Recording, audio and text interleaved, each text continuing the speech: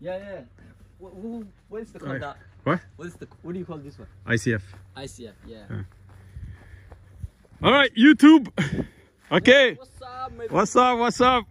We're doing a monopore. This is what's gonna be a monopore. We start laying the ICF now. It's exciting. Things going very fast. Corey is like a machine. Extremely hard worker. It's not like me. I used to, when I was doing this, I did it during COVID, and maybe I was going maybe like 10% of the speed that he's going. But he's done a lot. He did all these horizontal rebars. And then Tahir helped him big time. I gotta remember Tahir. I keep forgetting your Tahir. It's right? I was at work, and these guys, Tahir and Corey, have been doing good. But Corey is the lead, right? What has to happen, Tahir is helping him. Me and I already yes. did it. But both of you guys are doing a great job. Yeah. Tahir, you're learning how to build a house. Your goal is once you learn from here, you're gonna build your own house. Land and everything. Yeah, I will. You're gonna keep doing, inshallah. Okay, so Tahir and Corey, right? They build these horizontal ones. One of the mistakes that we did, a little bit of mistakes, reading the plan, right? So he doesn't have the plan printed out. We read the plan from the phone, and I picked up that Which position? What do you mean? The plan. Oh no, the plan, the whole plan for the house, right? It's supposed to be on paper. Yeah. Like it's supposed to be a print. But he doesn't have printed out. He uses a phone, like he looked at it in the phone. I saw. So one of the plan was this horizontal rebar was supposed to be 15. We started. The difference was 15. This is 10 right here, right? The skinny one, and then the thicker one is 15. So I thought I need number 10. Mostly they use number 10, but this guy Eric, he goes overkill, and he put number 15 in the plan. So I misread that, and we had to redo, not the whole, but we had a few of these placed in many places, and then we had to take them out, and then of course we'll use it for the ICF, right? And then we had to get number 15. So we got number 15 horizontal, and we drilled 10 inch deep every 8 feet. He went to get the compressor broke down on him. So we're gonna blow and anchor rebar every 8 feet, and every 16 inches is gonna be a dowels. We started one of the dowels. Okay, we started one of the dowels here. Okay, reading the plan, like I have improved a lot. So when I was doing my ICF, I didn't read plan. I just roughly put the dowels, and some places it was giving me a hard time. I had to cut these plastic ties, right? But because I read the plan this time, it looks like the dowel lined up perfect on this corner. You can see it's just our first dowel that vertically we put. Now there's another one right there. It lined up perfect right in the center of the ICF, right? So every 16 inch we have these dowels. The gap here, if you can see, is 8 inch. Is a tie, plastic tie, every 8 inch. So each one of these are 1 inch, and then there's a plastic tie. So this plastic tie holds this ICF and is used as a basically drywall stud. As you said, each one of these it's 1 inch. 8 inch. Oh, 8 inch. Yeah. Okay. Two of them 16 inch. So we're placing one right in the middle, every 16 inch. Okay. Is what the plan calls for. And this has to be number 15, the dowel. And then from here on is number 10. The ICF is number 10. So just 2 layers for now. We just lay them right now. You can see nothing is lined up, right? It's kind of bent. We have to make sure these walls are straight, plumb, and also square. The measurements have to match everywhere, and it has to line up. So there's a lot of tedious work has to happen. Before all that though, we have to put the dowels. So the plan is we're gonna put the dowels everywhere. Everywhere we're gonna put the dowels. It's like over 300 dowels, right? It should take a day among us. For me, my role now is to show Corey how to do a first few rows of dowels. I will do with him, same with the ICF, and then he should be able to carry it out while I'm at work throughout the week. And then we're good to go. I got the ICF cutter here, right? It's like a really nice one. I'm showing him about common seams. You start from each corner, come to center. From that corner, come to center, and you have a common seam. Okay? So I'm excited to see this house grow and become beautiful.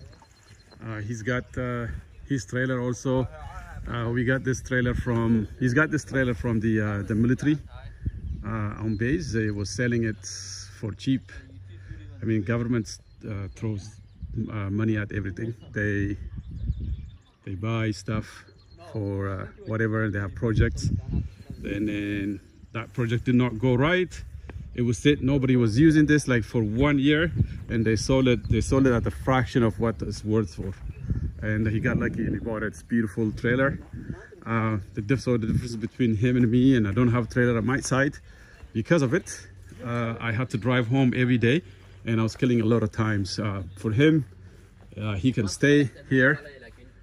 He can stay here, and everything, you know, where he stays, you know what I mean? Everything is set up for you, right? It's like a little bit, yeah, he's not using this TV, but it's got TV too.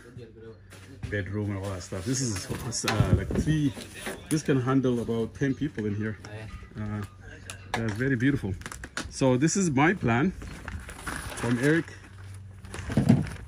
Eric is the designer. Can you hold it up? From my house. He needs to print out his plan. Is this your house? Yeah. You move. Yeah, lay it out. Yeah, so this is my house. That basically it's a square. Yeah. 50 by 49, and then it's supposed to be a garage here. But I may not build a garage in a long time. I gotta move on something else. But these are the schedules right here. It tells you how to put together these walls. And I gotta be honest, Eric copies it from Nadura company. Nadura, they have all the schedules in their manual. Oh. So does Anvik. Anvik also provides all these schedules about how to put this together. The engineering schedules about, for example, the window, the lentils for the window, strips and lentils for the window, how they're cut, how they put together, all that stuff. And then the rebars, right? Like, I also, if you see, this is where it talks about the rebar on the plan, number 15M, continuous, right there. I think I used for my house number 10. So the inspector did not pick it out. I don't remember, it's a long time ago. Maybe I used number 15, but my memory serves me that I used number 10. But the good thing for me and for Corey, because we go on a bedrock, we don't even need a footing. Like if I really wanted, if I really like say build this house, I could really go on right on a bedrock with not requiring any footing. Footing is required when it's not like a soft soil. So I know like everything is over engineered. I know that for a fact. Okay. So yeah, these are all the engineering from my house. He needs to get a printout like that as opposed to a digital one on his phone, and then hopefully we don't make any mistakes. And yeah, I never made any fatal mistakes.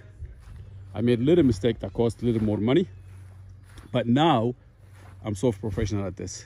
It's crazy. Like even myself, like when I start to put it together and like, I know this, because I remember having stress and anxiety, not knowing how to build anything when I was building at the beginning, and I would overthink it in my head a lot, like in my sleep, for months at a time, trying to come up creative solutions for my problems as I come across when I'm building my house.